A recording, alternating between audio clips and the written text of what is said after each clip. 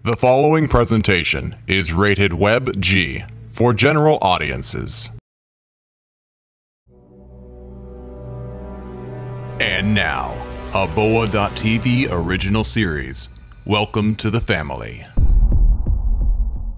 Previously on Welcome to the Family. It's a road trip! I love my new home. Yeah? Barbecue.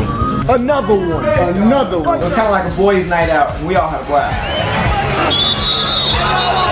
Anyone can entertain you, but only we edutain you. With a mixture of fun, learning, and craziness, my team and I travel the world motivating and connecting with people.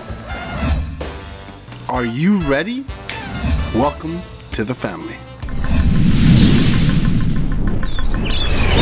I love road trips, so much so that we make it a point to take 3 weeks to a month off every year. Sometimes what we do is we just make it the annual family road trip or something. Which we call road tour because it's like a workation. We work and we have a vacation at the same time. We're going to see clients and we're going to see family and we're going to see friends. All of our trips have always been phenomenal. We get amazing experiences. There's always an unexpected challenge or event, and it's always something's changing. This time we decided to take a very large trailer with us, Which we dubbed the green room. I'm a little worried about just the logistics of everything. We've never done this, and especially we're not 100% sure if our van can do it, if we're equipped to take such a large house with us. But more importantly, I live alone and I like my alone space, and putting 5 people and 3 dogs in an itty bitty space. I think these things always bring us closer together anyways. I'm a little worried that personalities are gonna butt heads. Bert is always calm, cool, and collected, right? No matter what he's going through, he's always very... It was not what I expected. Then again, in life, what is? So it instills confidence when the driver does this. When I was driving and those semis were passing me by, I can feel the back of the trailer swerving all over the road. One more? Inside I was freaking out because I was like, I really did not have full control of that trailer, so I knew something wasn't right. Driving next to somebody that's stressing out is not fun. There was a lot of stuff going on and that had me nervous. So you almost died several times. Me? No, we. Yeah, we. I always like to try things out a little bit. So we said, we're gonna go from Miami to the home that we have in Orlando, and let me feel it out, and then I'll tell you if we're gonna do the whole trip. So how's the trip so far, man? Unbelievable. So I told the team about it, and then I let them know my concerns, and I said, you know what, I needed to stop because I didn't think we were gonna make it. We took up residence in a parking lot at Harbor Freight for about 4 hours, I think, in the hot Florida sun. So we found out that we had to get something called a weight distribution. Our vehicle looks like this right now. We're gonna adjust it so it looks like that. We're having issues. The trailer's swaying back and forth. Then we needed some sway bars. We'd rather lose an hour or 2 on our trip and be safe. And when you don't bring the right tools, I don't know whose responsibility it was to get those tools. It can really get difficult. Are you going the right way? Yeah, lefty-loosey. The wrench wasn't big enough, so we have to get a larger one, a much larger one. And at that time, a gentleman came by and said, you know, I have the same type of trailer, and what is it you guys are doing? Do you guys need any help? As we're doing it, the trailer detaches from the vehicle. He goes, what? What's wrong? That's not supposed to happen. Why is it happening? He goes, because your ball is too small. You either have big balls or small balls, and this trailer is for big balls. And for those of you that are watching and saying, Bert, you should have known better, I'm a seminar facilitator. I do seminars around the world. I am not a hitch master. I woke up really nice, took a shower, I looked pretty, I did my hair. And look at me now. We've been to Savannah before and we knew it was so beautiful, and part of the team had not, so we thought, what a treat. This was my first time going to Savannah and it was gorgeous. I loved it. I really like the atmosphere here. It's got a nice vibe of history and culture. Savannah is a beautiful city, especially the downtown area. However, I didn't get to fully enjoy it because we were, I think maybe 45 minutes till it was mastermind time, our weekly online webinar series that we have. We only got a little bit of time to do it. We had to find a place with internet connectivity ASAP.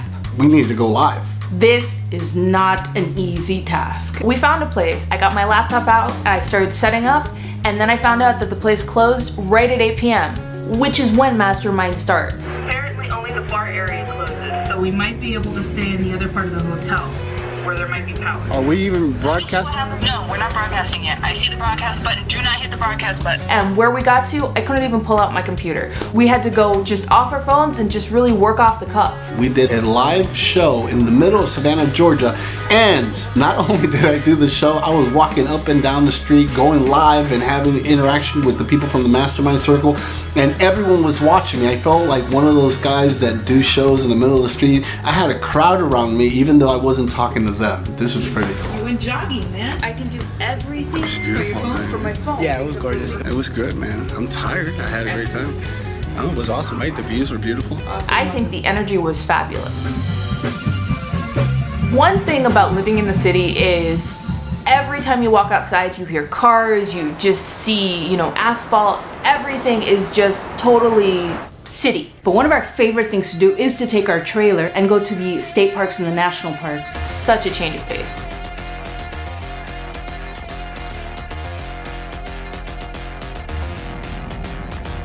Road trips for me is spending real, true quality time with your family, experiencing new things together, and just bonding and meeting new people and just learning from actually experiencing things, not just reading it from a book. It's one of the benefits you get when you really do what you love.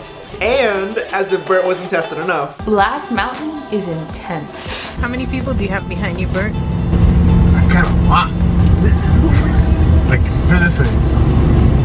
5, 6, 10, I'm not even kidding, about 15 people. He was flooring it, and I think it was going maybe 10 miles an hour. I really thought the car was just gonna die and we were gonna roll backwards. You guys have no idea what I'm going through. You just don't show it. You're showing some of it, which means you're really freaking out. Yes.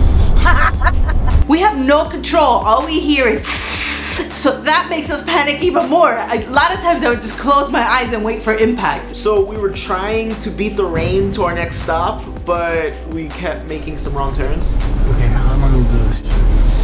Very carefully. Hi. Like you did it on purpose. Dude, you've done that like 4 times today. Leave me alone. You gotta start navigating yourself or something because you're frustrated. But luckily we got there just in time for it to start pouring. I hope that my parking is nice.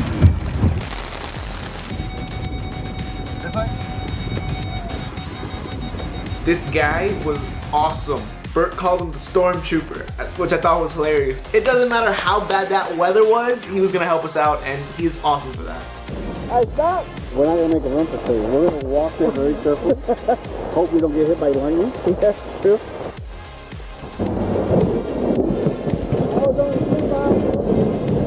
Wow. By the way, this is what not to do in the middle of the storm. Have a nice rod of metal in your hand.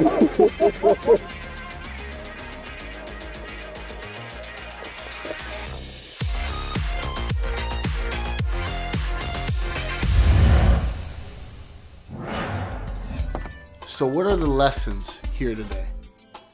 There's a few things, starting with preparation. Prepare yourself. Whatever it is that you're gonna do, make sure you have a list, you check it twice, 3 times, and even then, things may happen. However, the more prepared you are, the better off you'll be. Number 2, commitment. In today's world, that's one of the things that people lack, is commitment. Making sure that if they say they're gonna do something, they follow through. In fact, that's what we did, and that's why we were able to do our mastermind session. And number 3, making the best of it, which means that at the end of the day, things may not go as planned. However, it is what it is. Enjoy it for what it is. People get too stressed out because things don't go as planned, and they miss out on this one beautiful word called life. I hope you enjoyed this episode as much as we enjoy making it for you. And like always, make sure to keep making it happen, and I'll see you next week. Hi, I'm Alexa from Welcome to the Family. And don't forget to comment, like, share. Oh yeah, and subscribe.